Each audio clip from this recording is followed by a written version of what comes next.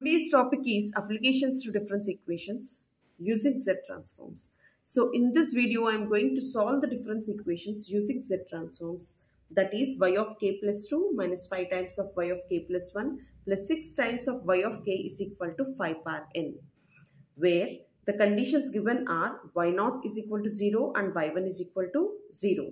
In order to solve this, so we have certain conditions, that is Z transform of y of k is equal to capital Y of Z, and next one Z transform of y of k plus 1 can be written as Z times of y of Z minus y0, and next one Z transform of y of k plus 2 can be written as this is Z square times of this is y of Z minus y0, this is y1 by Z.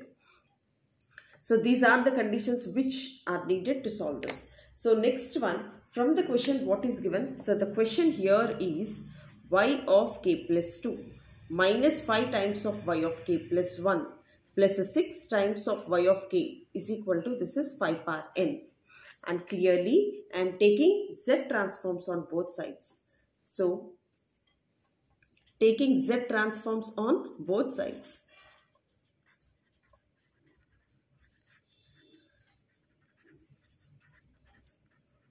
After taking Z transforms on both sides, see what happens. So this will become Z transforms of y of k plus 2 minus 5 times of Z transform of y of k plus 1 plus 6 times of Z transform of y of k is equal to Z transform of 5 power n. Clearly, if you note this one, Z transform of y of k plus 1 can be written as this is Z square times of capital Y of Z minus y0 minus this is y1 by Z. Clear? And next one, 5 times of Z transform of y of k plus 1 can be written as this is Z times of capital Y of Z minus y0 plus 6 times of Z transform of y of k can be written as this is y of Z and this value is. And next one I am going to show you according to our special functions in Z transforms, that is Z transform of a power n is equal to this is Z by Z minus a. So in place of a we have 5. So this can be written as Z by this is Z minus 5. And here are certain conditions. So what are the conditions given? y0 is equal to 0 and y1 is equal to again 0. So y0 is equal to 0 and y1 is equal to 0. So these are the conditions. So if I apply here, so in place of y0 as 0 and in place of y1 as 0, what remains? This is Z square times of this is y of Z, y0 0 and y1 0. And next one, this is 5Z times of this is y of Z, y0 is equal to 0 plus 6 times of this is y of Z, and this is Z by this is Z minus 5. Clear? So if I take this y of Z common from this, so if I take this y of Z, what remains? Then y of Z, if I take common, this will be Z square minus 5Z plus 6 by this is Z by Z minus 5. And the next step here is, so if I send this Z square minus 5Z plus 6 to the other side, so what happens? This is Z minus 5 into this is Z square minus 5Z plus 6. And if I send Z to other side, this will be YZ by Z is equal to 1 by Z minus 5 times of this is Z square minus 5Z plus 6. So if I split into factors, so this one, so this will become Z square 6 2 3Z, so 2Z minus 3Z plus 6. And if I take Z common, this will be Z minus 2. If I take 3 common, this will be Z minus 2. So if I take Z minus 2 common, so what remains? Z minus 3. So in place of Z square minus 5Z plus 6, I am going to write Z minus 2 into Z minus 3. And now this becomes, see here, this value becomes y of Z by Z is equal to, this is y of Z by Z is equal to 1 by, so this is Z minus 2 into Z minus 3 into this is Z minus 5.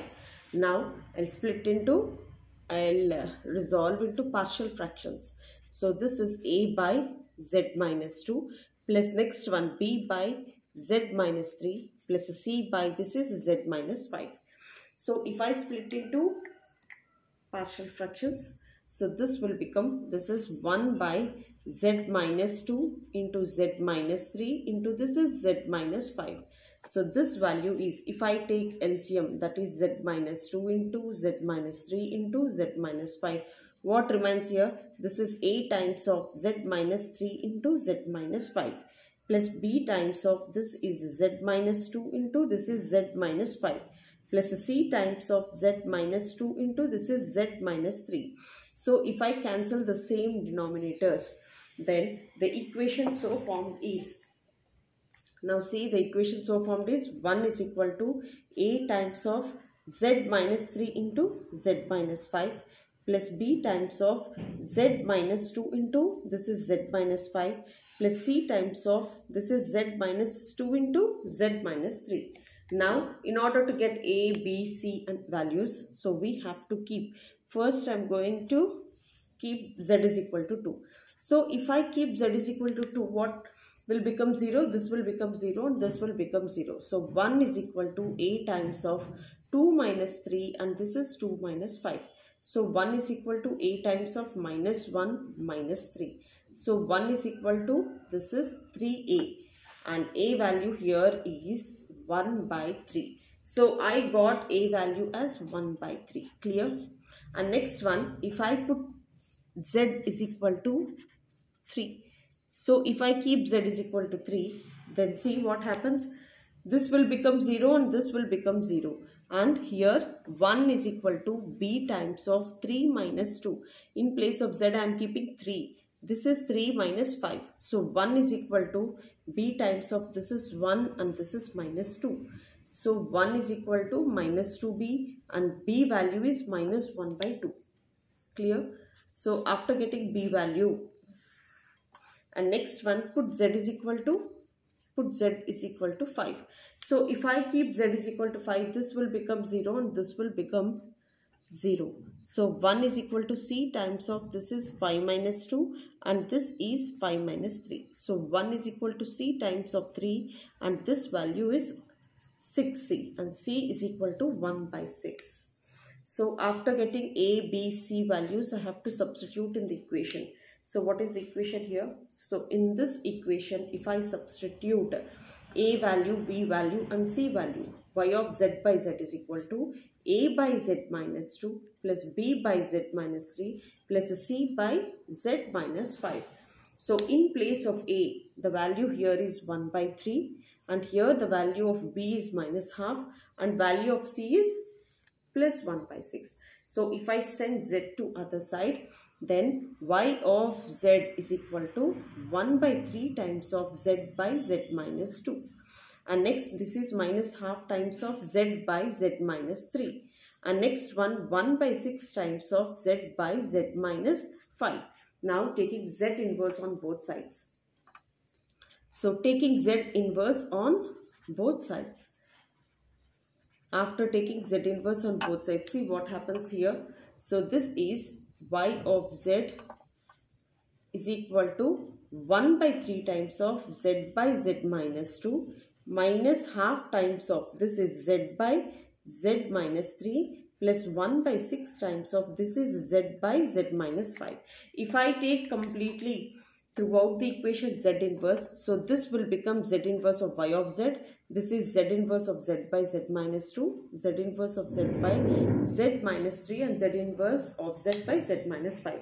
Clearly we have an special function formulae, that is z inverse of z by z minus a is equal to a power n. So in place of a we have 2 here and therefore z inverse of, see here, z inverse of y of z is equal to 1/3 times of this is 2 power n minus half times of this is 3 power n. This is 1 by 6 times of this is 5 power n. So this is how we have to solve, and hope you all guys understand, and let me explain you once again. So in order to solve the difference equation, so we have to take these conditions. and this is the question, and we have to take Z transforms on both sides. And after taking Z transforms on both sides, Z transform of phi power n can be written as Z by Z minus 5. And after that, the conditions we have to substitute here, y0 as 0 and y1 as 0, and this remains, and I am sending this to other side, and I have split into factors, and this is z minus 2 into z minus 3, and after resolving it to partial fractions, I need the values of a, b, c. After getting a, b, c values, I substituted here, and next one I have taken Z inverse on both sides, and according to our special function formulae, this is a power n. So this will be 2 power n, 3 power n and 5 power n. This is how we have to solve. Thank you so much for watching, and here is the complete playlist I am going to upload very soon. Z transforms. Please practice well, and those are the only important questions from the textbook, and pass it on to your friends. Definitely it will be very helpful, and thank you so much for watching and staying till the end.